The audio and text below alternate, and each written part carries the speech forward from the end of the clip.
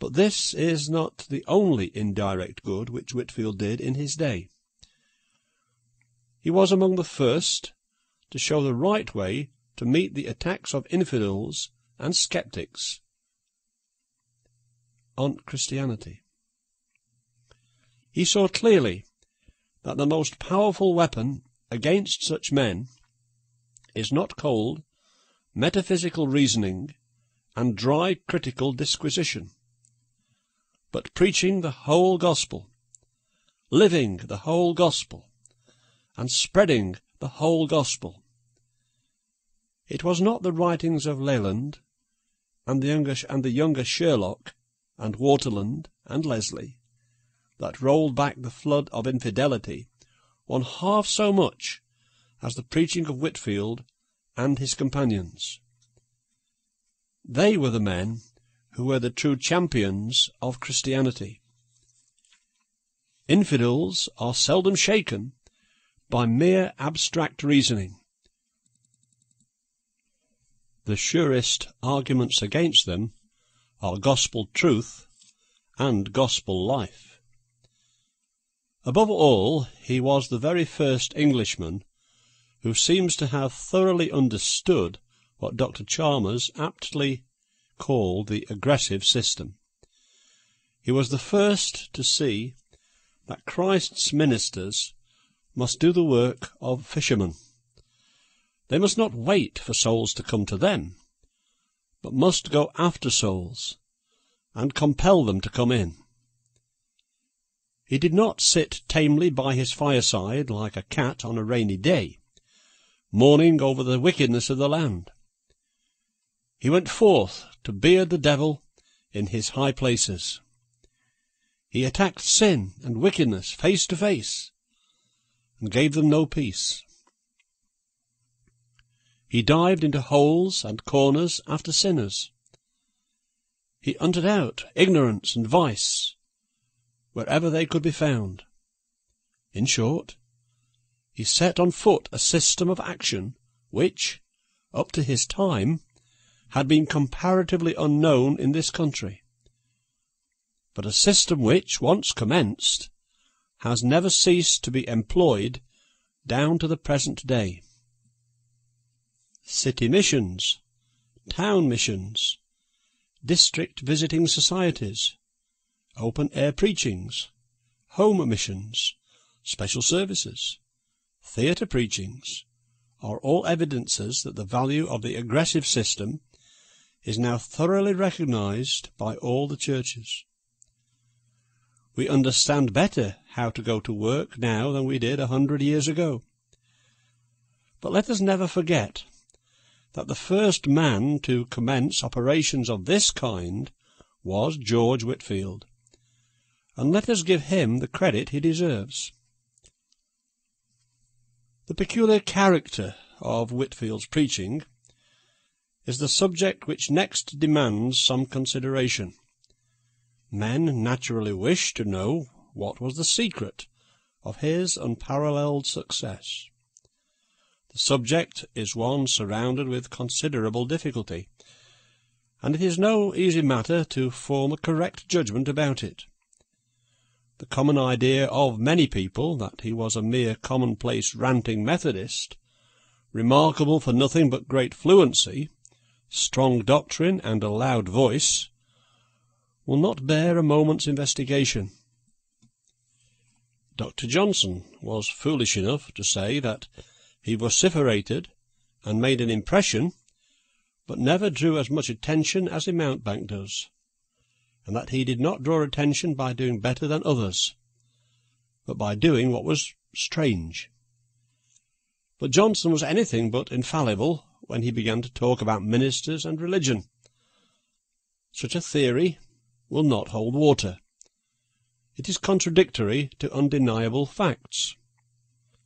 It is a fact that no preacher in England has ever succeeded in arresting the attention of such crowds as Whitefield constantly addressed around London. No preacher has ever been so universally popular in every country that he visited.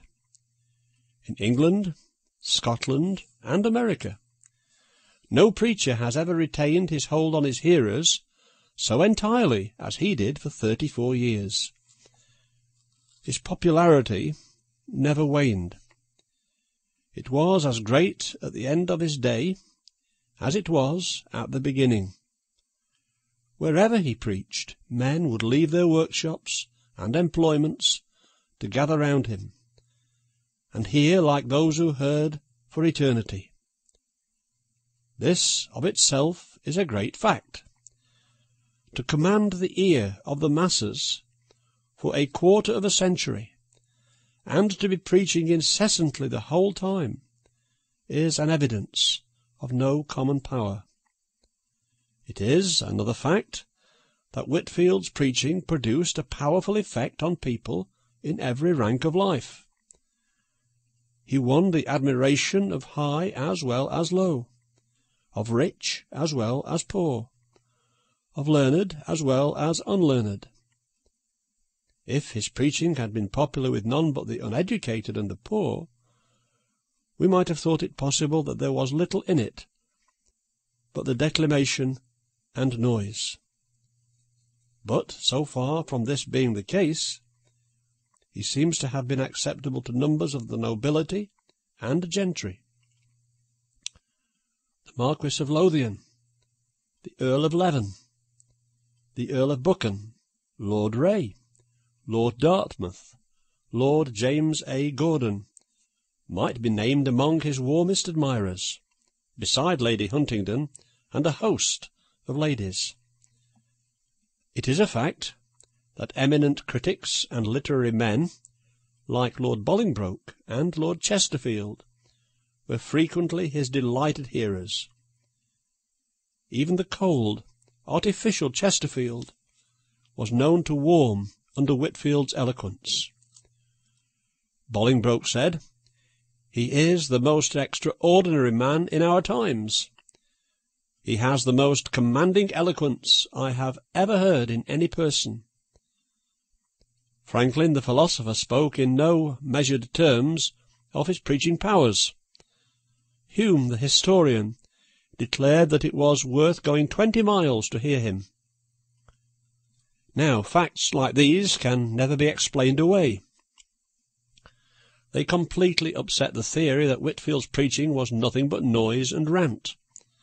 Bolingbroke, Chesterfield, Hume, and Franklin were not men to be easily deceived.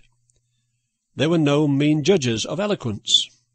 They were, probably, among the best qualified critics of the day. Their unbought and unbiased opinions appear to me to supply unanswerable proof that there must have been something very extraordinary about Whitefield's preaching.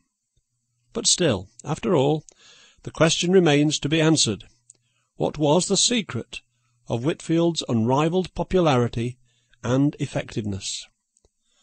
And I frankly admit that, with the scanty materials we possess for forming our judgment, the question is a very hard one to answer. The man who turns to the 75 volumes published under Whitefield's name will probably be much disappointed. He will see in them no commanding intellect or grasp of mind.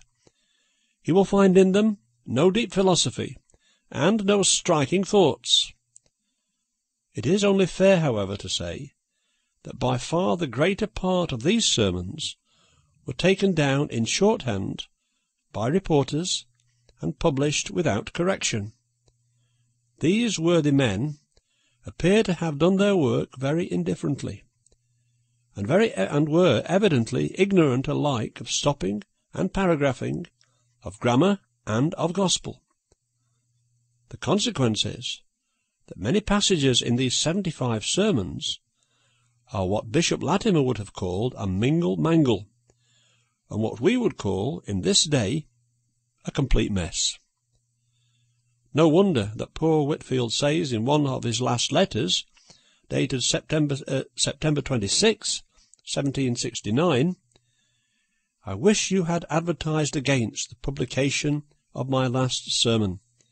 It is not verbatim as I delivered it. In some places it makes me speak false concord, and even nonsense. In others the sense and connection are destroyed by injudicious, disjointed paragraphs, and the whole is entirely unfit for public review.